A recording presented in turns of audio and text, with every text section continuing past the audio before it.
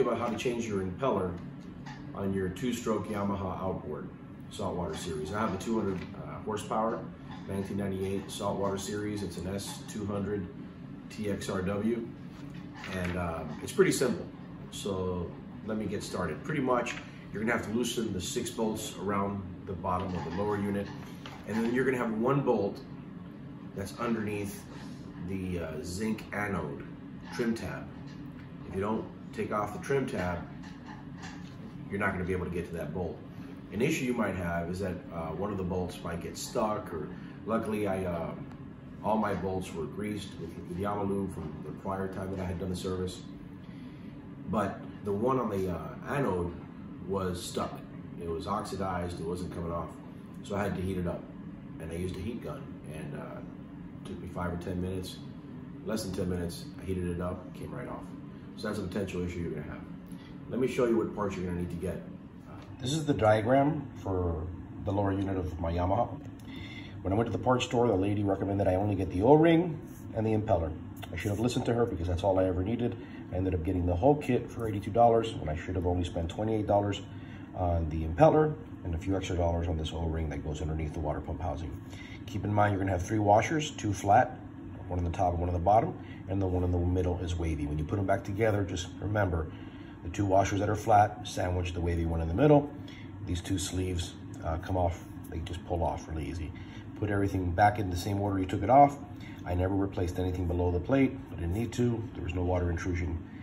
It was that simple. I've already started breaking the bolts, taking them off. I've already taken one off. And I've done this once before on a smaller engine, assisting a buddy of mine. So it was my first time doing it on this engine. I think the last time I had somebody do this for me, they charged me like $800 bucks. So yeah, I got the impeller kit with all the washers and all the goodies for 80 bucks, which I thought is a lot of money though. The impeller by itself is $28.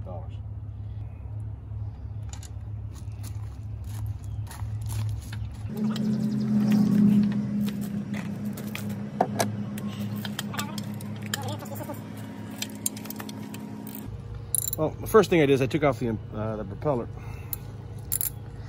and that was kind of easy. Now I'm taking these bolts off, and surprisingly enough, they're easy to take off. By the way, for this engine, it requires a 14mm socket and wrench, and it was really easy because the last guy that put these on, not me, put them on with Yamaha, so the bolts are good shape.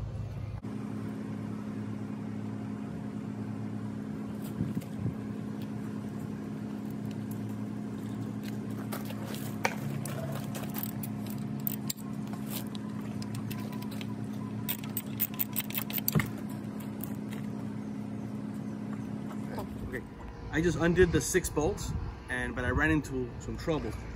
The this piece right here, the trim tab. Yeah, so the trim tab. This piece right here, the trim tab. Woo! Yeah, I had it on there. It will not come out. And it would not come out. So I had to use a heat gun to heat the bolt up. Once I heated the bolt up and I got it really hot, then it came out like no problem. It's amazing. That actually works. I never tried it. But all right, so we got the trim tab off, and then when we got the trim tab off, there was one last bolt holding this lower unit on here. Okay, so now we're gonna take this off nice and gently. Okay, apparently also this is the speedometer. Yeah, this is the miles per hour tab, which yeah, has got to come out. Yeah. Gotta remember to put that back in. We're gonna slide this off. And we're gonna put it over here on the horse.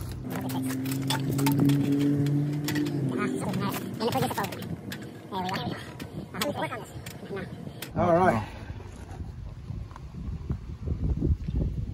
Here we are, taking the water pump off, water pump housing. And it was real simple. I mean, really, once we got these 6 bolts off, here, and this additional bolt here, which was under the trim tab, here's the mile per hour hose here.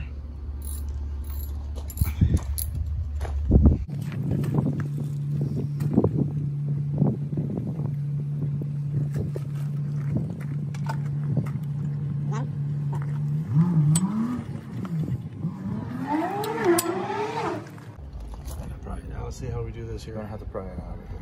I get the screwdriver. No, so there's a screwdriver there. Here it is.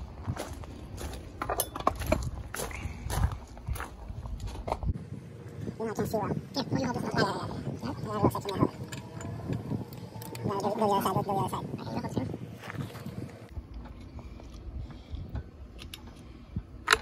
we go. Well, I don't see anything else there. No, that's it. No other, like, normally there's like some rings or something. No, that's it. Oh, there they are. They're down there. It's in good condition, huh? They're down there. Wait, take it. It's actually in good condition. A little bent though. Yeah. It's a little bit bent, but it's in good condition, right? Yeah, yeah. So that's. I really good didn't need anything else. That means that you don't have any pieces in the line. So you don't have to worry about it. You just take it out. And that's nice and simple. This is an easy one. The Honda's harder. You remember the order it's in? Here, this one. And I'm gonna put it in this order. Put it right away. So here to there to there.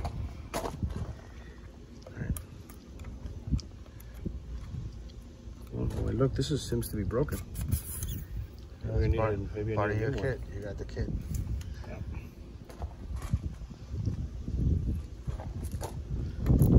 So one's wavy, Yeah. and one is straight. One more.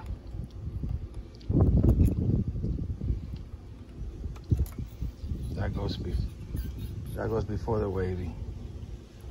Goes here before the wavy. No. All right, just keep in mind when removing the impeller, there's a key that keeps it in place and helps it spin. So remember when you put the impeller back to make sure that the impeller, the little groove in the impeller fits over the key. Otherwise your impeller won't spin. The shaft and the key, together with the key, with the groove, is what caused the impeller to spin. All right, so we just put the water pump housing back on with a new impeller. I missed videotaping that whole ordeal, which was pretty easy. Essentially, I just put everything back With the key in the right place. you know, in the order that it came out. There were two flat spacers and one wavy spacer that goes in the middle, and then I just put the impeller in there, and I twisted the shaft as I was pushing the impeller casing down, which was really easy to get the impeller in. I also put Yamaha lube. I put some Yamaha lube on the impeller blades, and it slipped right in. It slipped right in. So I put the Yamaha lube on the impeller blades. I lowered the water pump housing over the blades, and I twisted the shaft. I twisted the shaft as I pushed down on the housing.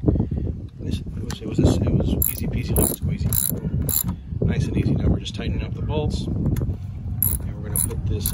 We did put some oil here on the gear splines, and up here on the crank shaft splines.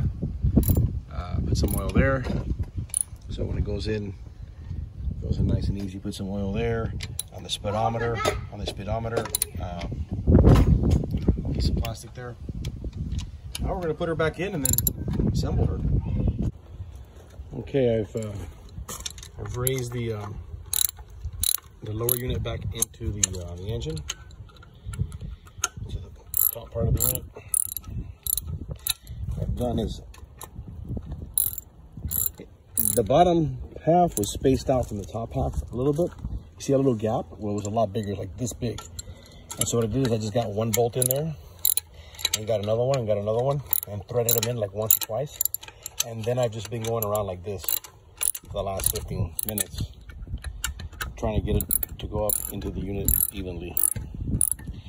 Yeah, I did remember to put in the speedometer rubber hose and connect that. Yeah, so far so good. This hasn't been that difficult. I could probably do this again if I had to in about 15, I'm sorry, about half an hour, about 15 minutes.